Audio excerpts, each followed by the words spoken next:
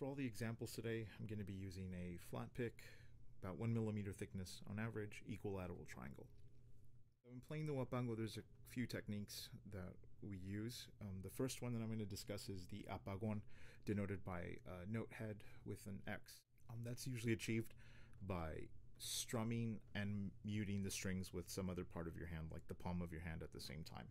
It's usually done in a downward direction for this rhythm, for this genre. So down, you're muting and striking at the same time,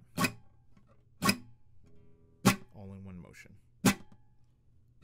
If you add a down up at the end of that, another 2/8 notes, that's the second half of both measures of the huapango. They're exactly the same. Down, up.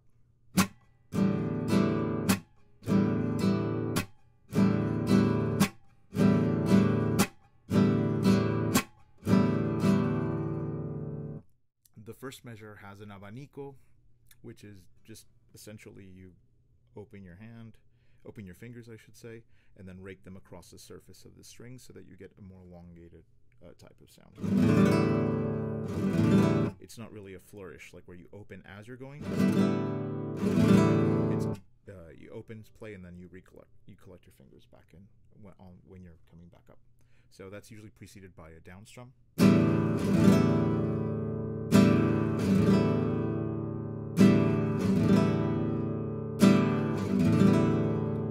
Slower.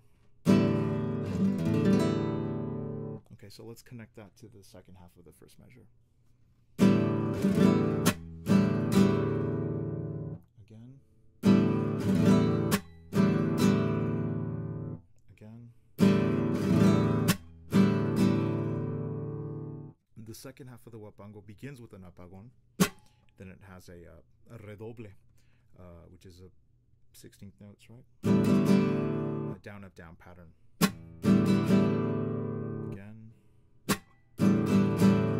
Slower. Okay, so let's connect that to the second half of the measure, which is apagón in a down direction, down, up strum.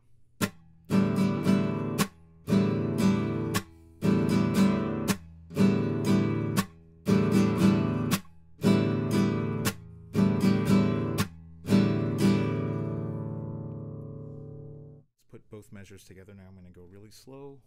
1, 2,